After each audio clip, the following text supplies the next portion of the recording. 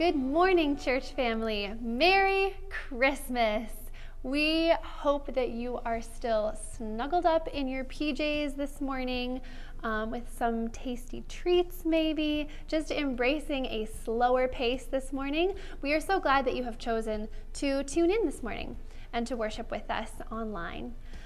We just want to let you know that next week, January 2nd, we will be returning to in-person services right here at 10 o'clock. And so you can register online if you're planning on coming out. Of course, we will still be streaming for those of you who are embracing the slow pace for a little bit of extra time, or for any of you who are just choosing to tune in online.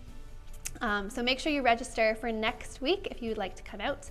And just a quick heads up, our kids and youth programs are currently on hold for the holidays. They will resume once school is back in, so make sure you check our calendar online to see those dates for when all of our regularly scheduled programming is coming back. It is good to take some time to worship this morning, to worship the light of the world, and I just wanted to read a couple verses for you from Scripture. Isaiah 9 verse 2 says, "The people who walk in darkness have seen a great light. For those who live in the land of deep darkness, a light will shine." And then Jesus said in John 8 verse 12, Jesus spoke and said, "I am the light of the world. Whoever follows me will not walk in darkness, but will have the light of life." Would you pray with me this morning as we begin our service? Almighty God, our everlasting Father, our Prince of Peace, our wonderful Counselor, thank you for being the light in this dark world. We thank you that we can put our hope in you. We thank you for the joy and the peace that you promised to us. We thank you that you chose to humble yourself and come down to this earth so that we would never have to walk the earth alone again. Here we are to worship you, Lord.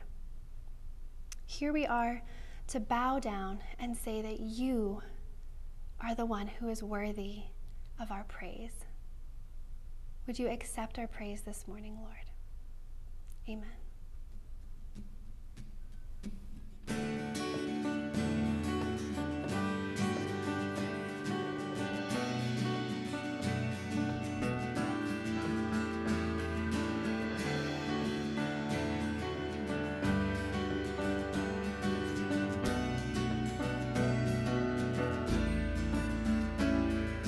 Sing we the song of Emmanuel. This the Christ who was long foretold.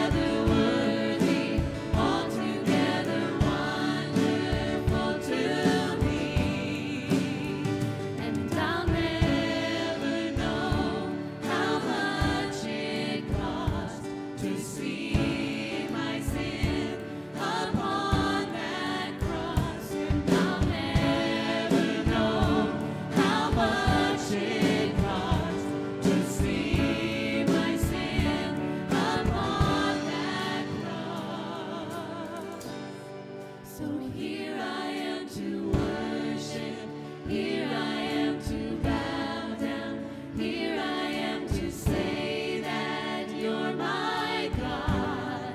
You're altogether lovely, altogether worthy, altogether wonderful to me. So here I am to worship, here I am to bow down, here I am to say that you're my God. You're altogether lovely, altogether worthy, altogether wonderful to me. Holy, holy, holy, all the saints adore thee, casting down their golden crowns around the glassy sea. Cherubim and seraphim falling down before thee, who was and is and evermore shall be.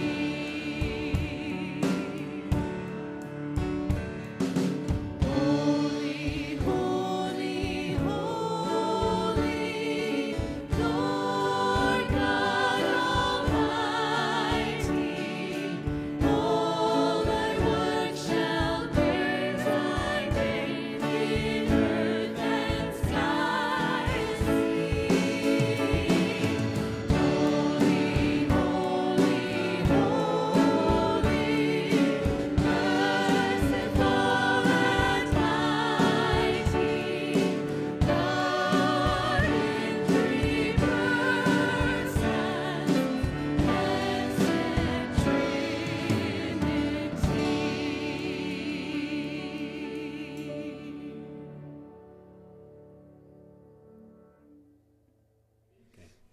Good morning, church family and friends. Happy Boxing Day, and I think Merry Christmas as well is in order. Carol and I hope you're having a wonderful holiday. You know, what a beautiful Christmas Eve service that we had.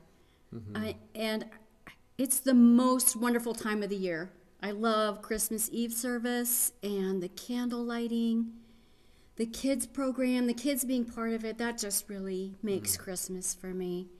And you can see we're doing things a little differently here.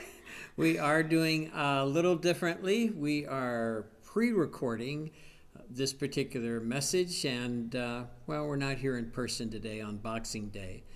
So I hope that our worship team volunteers, our tech teams and staff are having a wonderful day with their families, great holiday. And then Carol and I hope that our church family, that you're having a wonderful time with your family and those who are dropping by to see you. And well, speaking of Carol, I just want to say it's great to have you back in the pulpit and being able to do this message together again. It's I always love that. I do too. I It's really great to enjoy have it. you. And I thank our church family and our denomination for the encouragement they give for us to do something like this. So Amen. Thank you so much. You know, we've been doing a lot of talking about Jesus the last couple weeks and about so many of his names. In fact, probably many of the songs we've been singing recently talk about Jesus, the names of Jesus. I heard one today about Emmanuel. And so, do you know the meaning of your name? Yes, always in trouble. No, that's your middle name. Middle name. No, what does John mean? Johanna. Okay. That is a Hebrew The name. Hebrew name? Yeah. And it means grace by God. And you are. Well, thank you. Thank you. Not humility, but grace. Right. So, in many of the first world countries, the name of a company is vitally important. And the popular internet search engine, Google, Yeah. It was originally named Back Rub. What? I know. Back rub. Who thought of that? Okay. And then, as they were getting ready to do investments, have investors come in to expand their company, they changed the name to Google. Google. Okay. Yes. What's that mean? I don't know. It's some computer binary Oh. system. It means one with, I don't know, 100 zeros behind it probably is Wow. is what they were saying. Okay. And the founders, Sergey Brin, Yep. and Yeah. Larry Page, Larry Page, yeah. presented their project to the investors. Mm-hmm. And the first check they received back was written to Google. You mean they They misspelled it? misspelled it on the check, and they loved it so much they stuck with that. Google.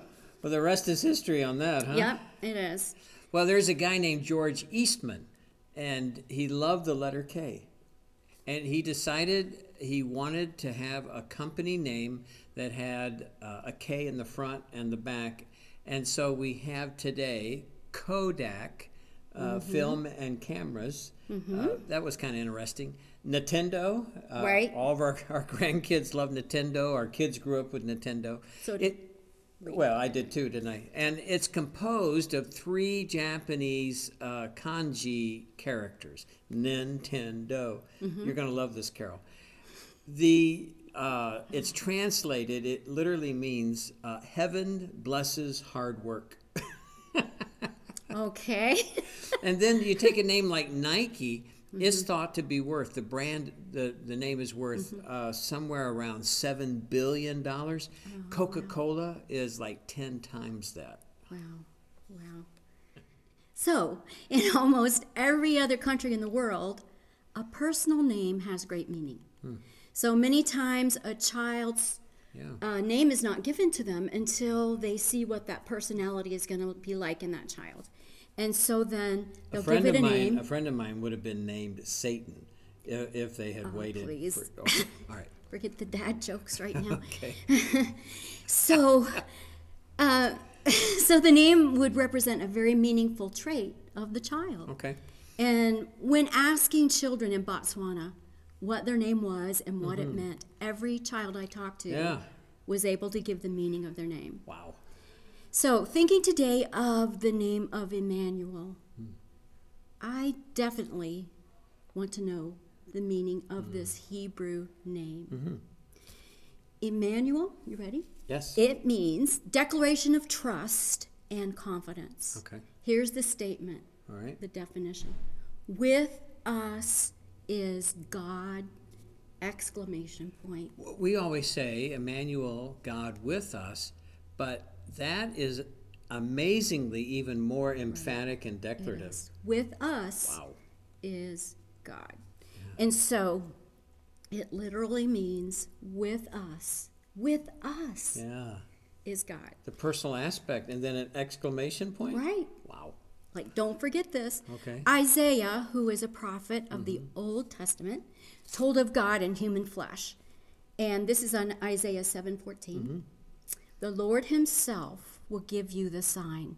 Look, the virgin will conceive a child. She will give birth to a son and will call him Emmanuel, which means with us is God.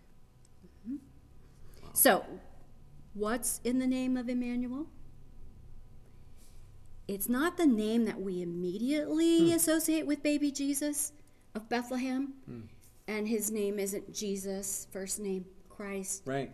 last name. Some people think that. Right, that was it was a totally different thing in culture at that time, how they named people. But Jesus is the Greek form of Joshua. And Joshua is an Old Testament leader who led the people through many trials and tribulations through the wilderness, and a hero of the Israelites Sure. in Exodus. Yeah. And Jesus, it's interesting, Joshua. This is a very normal name, which is ordinary in the first century. Just like Jane and John Smith is in the 21st century, North America, very familiar name. Wow. Don't you think, Carol, there's maybe something even reassuring about this idea that the extraordinary Jesus comes to us as an ordinary person. I mean, not only did he have an ordinary name, but think about this for a second.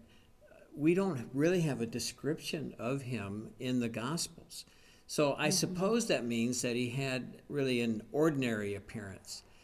Going back to Isaiah for a second, Isaiah addresses that prophetically in chapter 53.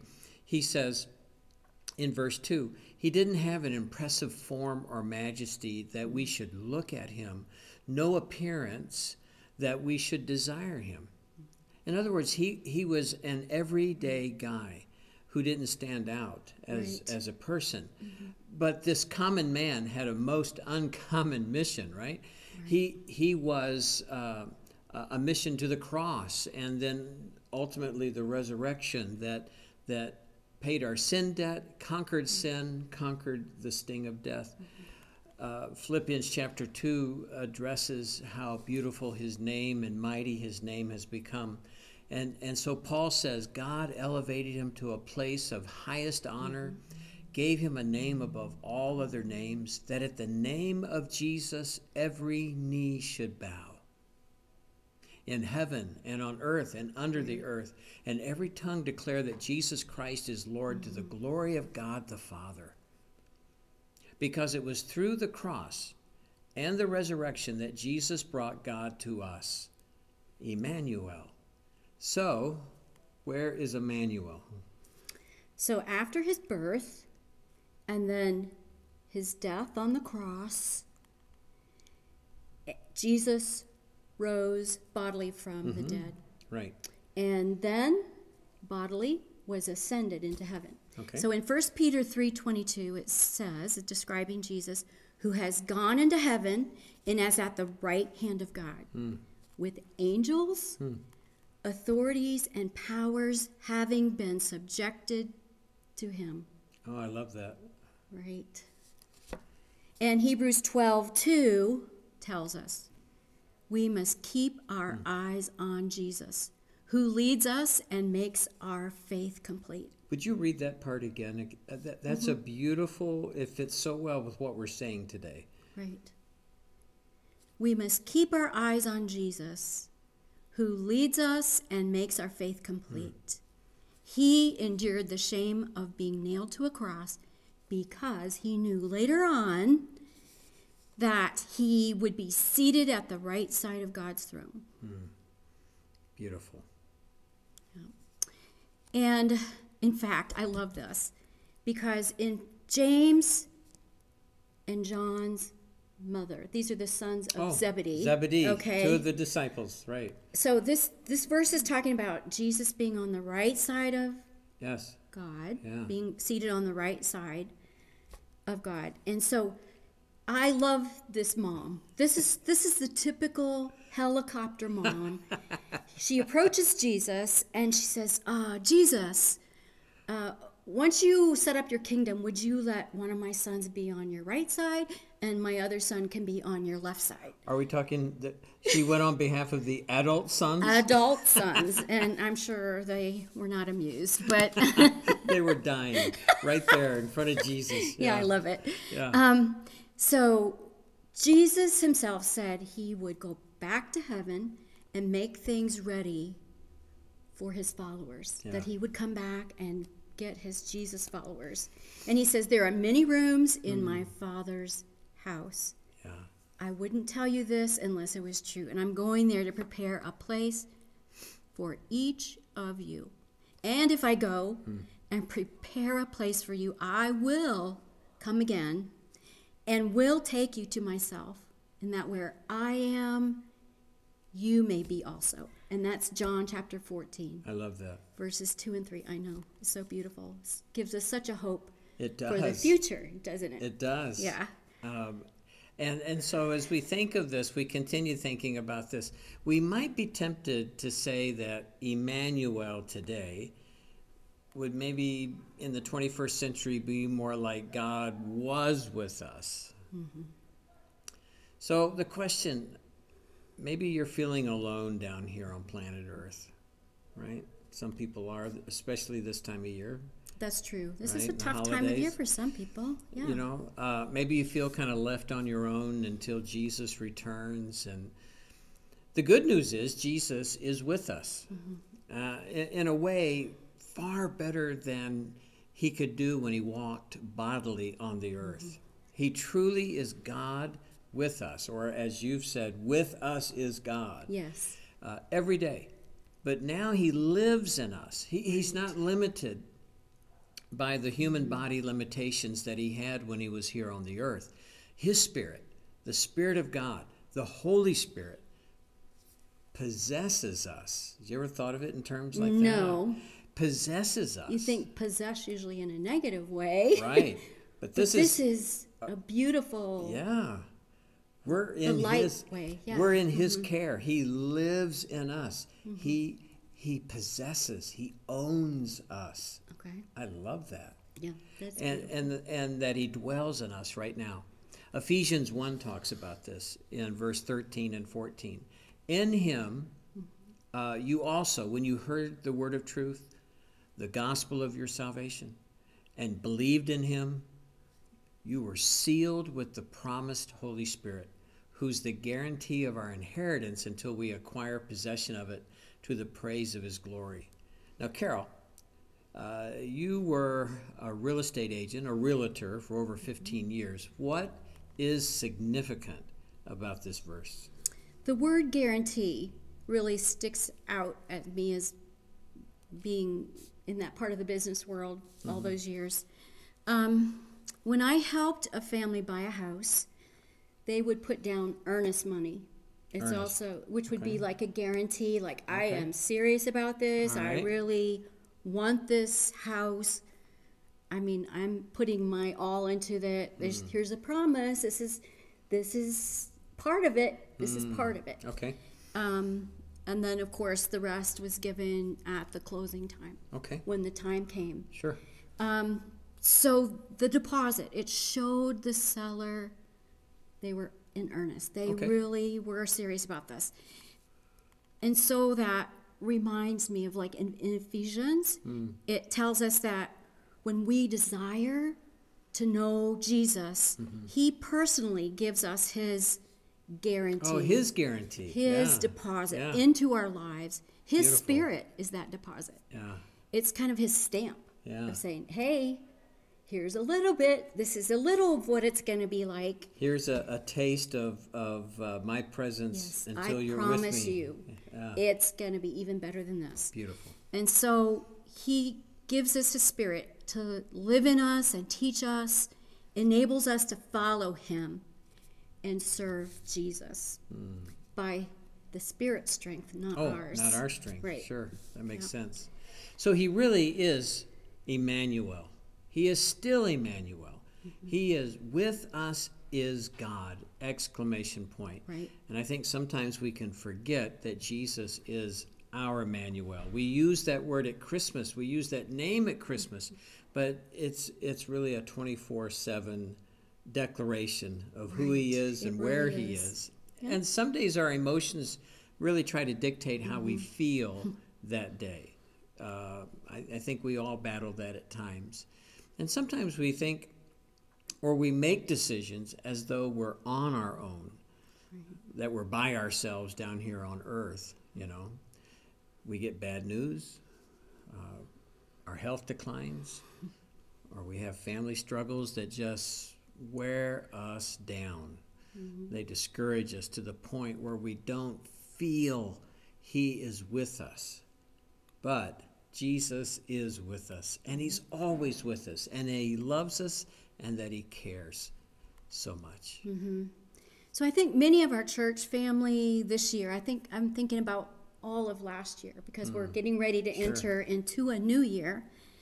But so many could give stories of hard things they went through, the good days, the bad days, days you're surviving and other days when you're thriving.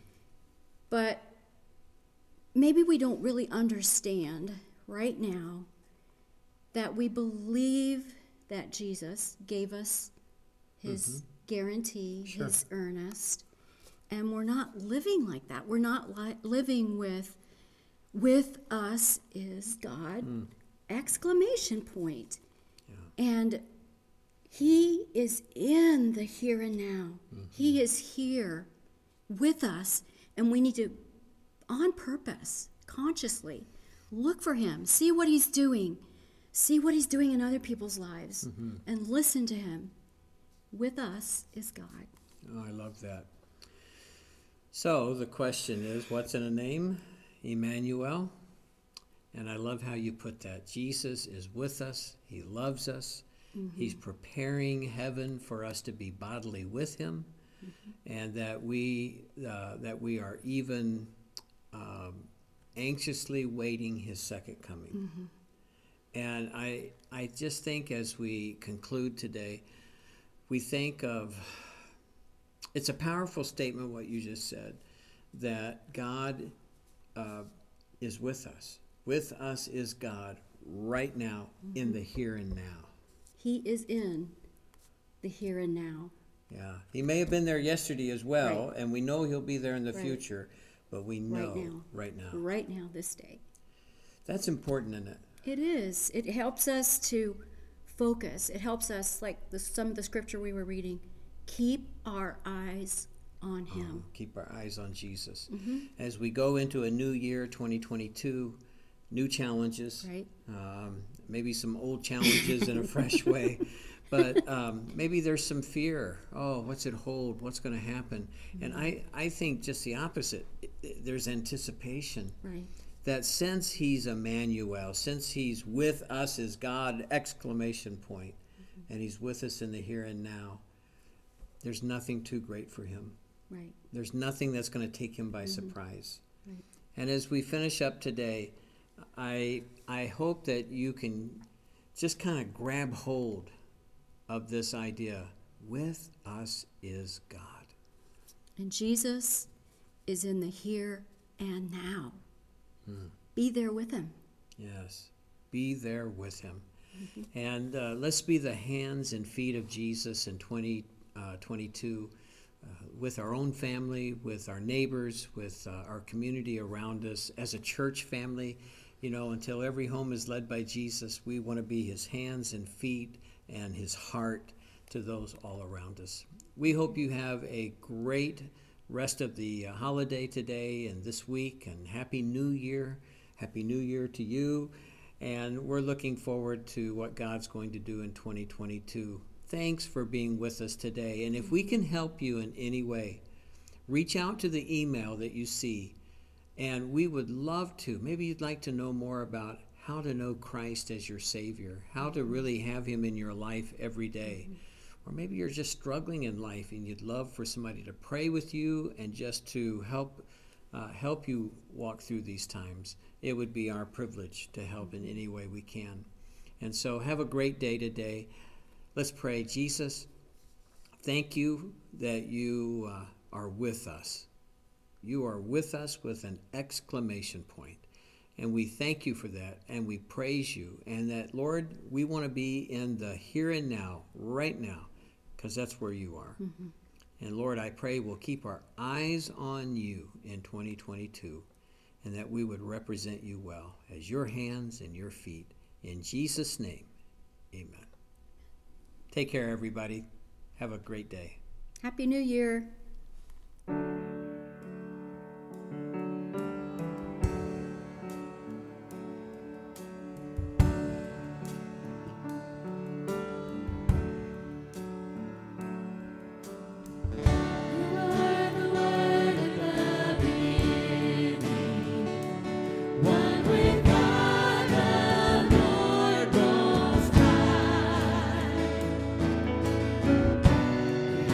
Glory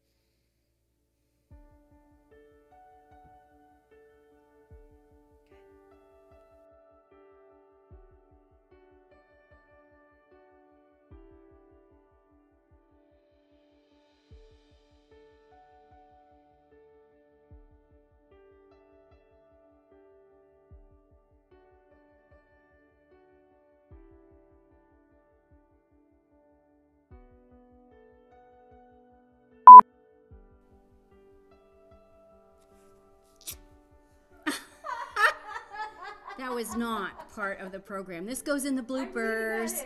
Ah!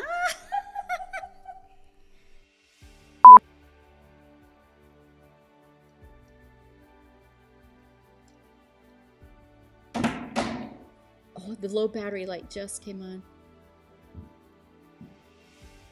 Julie. Turn it on.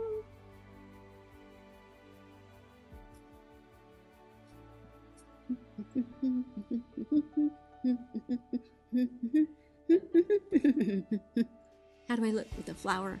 With my head on the flower. I'll do. La la la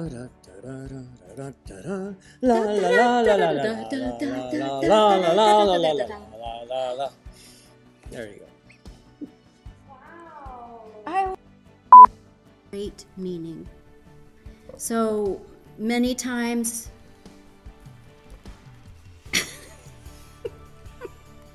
Pause. Okay. many times a child No, like pause. We're gonna back up. She'll catch that. Okay, so let me start back at Yeah. my Sorry. okay. I was busy drinking something. So start in so in almost every other country. All right. So, in almost every other country in the world, You know, the context of that passage is the dry religion of the day, these religious leaders who Jesus called whited sepulchre. What is it? sepulchre. I did it too. We're not editing that. Sepulchres, and that inside full of dry men's bones, on the outside beautiful, and right. so forth.